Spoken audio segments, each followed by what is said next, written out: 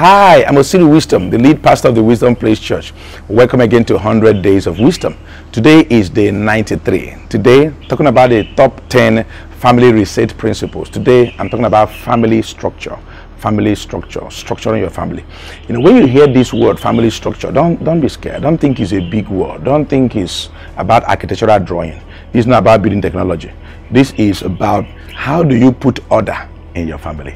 Okay, so you put order in your finances, you put order how you receive guests and how you treat guests, who will sleep in your house, who cannot sleep, who has control over the television, who shouldn't have control over the television, who can change the channel, you know, how long will a visitor stay, okay, where do you receive visitor, what can you serve visitor, how do you serve visitors, all right, how do you talk, you know, or share about the issues in your family, how do you do things. So it's about order.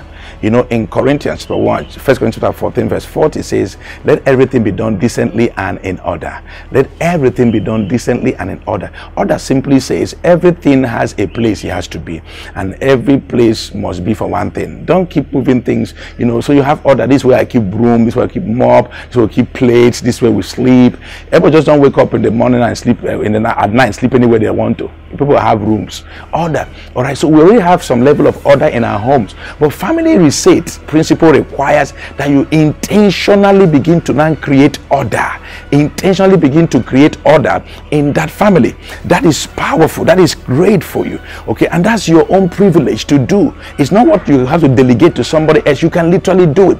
For instance, talk about finances. You can say, okay, in this house, the money from the husband's work is used for this, for the wife is used for this, all right, or we contribute such amount of money for this project. You have to have order. You cannot just be living family anyhow. No. And that's why I want to encourage you to get this book, Family Reset. Is out, and you can now use it as a guide to begin to provide for your family and guide your family to that place of victory, guide your family to that place of success, guide your family to that place where you can win and succeed in the things that you are doing as a family person. I want you to know this.